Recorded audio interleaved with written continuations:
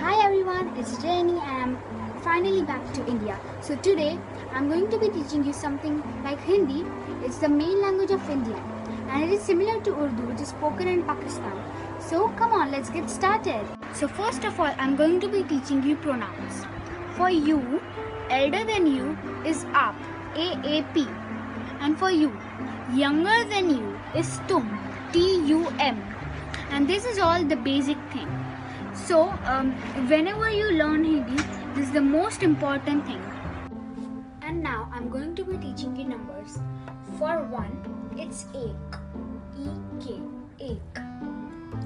For 2, it's do, D-O, do.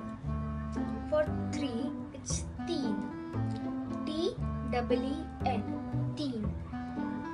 For 4, it's char, C-H-A-R, char.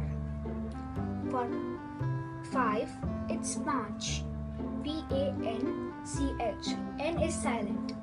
And for 6, it's che, C-H-E, che. For 7, it's sat, S-A-A-T, sat. For 8, it's art, A-A-T-H, art. For 9, it's no, N-A-U, no.